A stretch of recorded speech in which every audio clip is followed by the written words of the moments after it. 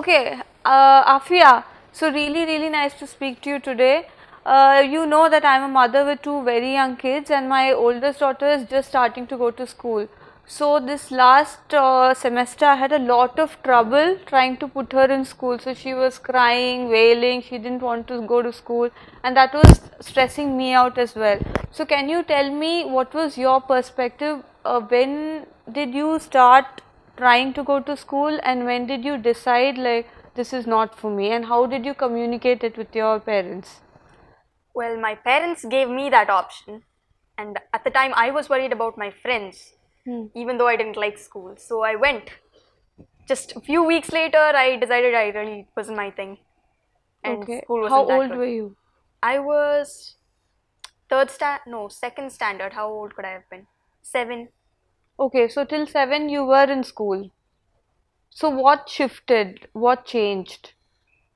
Well, my perspective of school changed for one, and I decided to try this out. I mean, a kid staying at home, in my opinion, doing nothing. Well, it would have been any school kid's dream. So I decided to check it out. So my mom kept me at home for 2 weeks and then we came out. And after that, it started. So for the first few years, I really didn't do anything much. I learnt very little. And then soon boredom took over. I really couldn't stick around with TV anymore. So I started to learn and gather information what I needed. I started to read. And then finally, I'm doing what I do now. Any doubts, I grab the book I need, I start reading, clear that doubt. Any more left, I ask my mom. And then that's it. End with the subject. So that's really nice to hear. So Afia, can you tell me more about your initial experience with school? How was that year like before you quit? Well, I met the school bully on the very first day. Well, I acted a little more differently and told the teacher. So after that, my school days were regular. I had many friends, sharing lunches, sometimes stealing. And after that, when the teacher turned around, chattering about. But after that, the school days were a little bad. Teacher kept distancing me. I was a slow writer. So yes, it felt like the teacher was always picking on me. Okay. Felt like that to me, but I don't know. And Okay. after that, I was very bad at maths in my school. So literally I had to mug up my multiplication.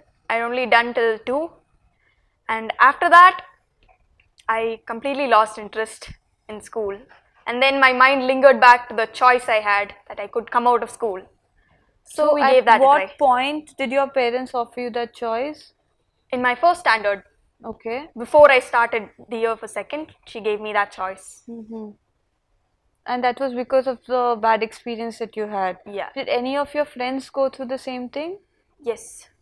Almost Many of everyone in you. school did. Okay. Okay. Okay. Did you tell the teacher about this experience? And No. We were all scared to death of the teacher. so before your parents gave you this option, did you actually request them to allow you to take a few days off school because you were bored, because you didn't want to go? Actually, we skipped school like every other week. Okay. And I never knew homeschooling existed or unschooling or any of that. So no idea actually sprang. It was all imagination and dreams that I would one day not go to school. Okay. Okay. So once you came out of school, were you in touch with your earlier classmates, and how was your interaction like with them? Actually, my mom kept in touch for a while with their parents, so I got to meet them just once or twice, and after that it all drew away. So couldn't really meet them after that. Still remember them, but I haven't heard of them for a long time. Okay, so Afia, what is your average day like? Well, my average day, I wake up in the morning, sometimes evening, and Is there any specific time that you wake up at? No. No. Sometimes I wake up at 8, sometimes I wake up at 8:30, sometimes 8:25, sometimes 10, sometimes 12. And then I start off by giving my mom a good morning. I go to the kitchen, get my milk, have it, sit down for a while. Unless I'm in a very bored mood, I usually grab a Harry Potter book and sit down. Then I'm like set for a few hours. And then my mom has to remind me a bit for my practice, and I start. That practice takes a little while, like 4 hours, because 4 instruments. And then that's it, practice done. And then me and my mom sit down and talk. Then we start our daily regular housework. My mom does the dishes, I grab them, put them in the basket. And then after that, a break. And then we start again with the cooking. Sometimes I learn how to cut the onions, tomatoes, everything. How to light the stove. So after all of that, sometimes we go out. Sometimes there's no cooking and we go out to eat. And after that, time flies and it's already 7.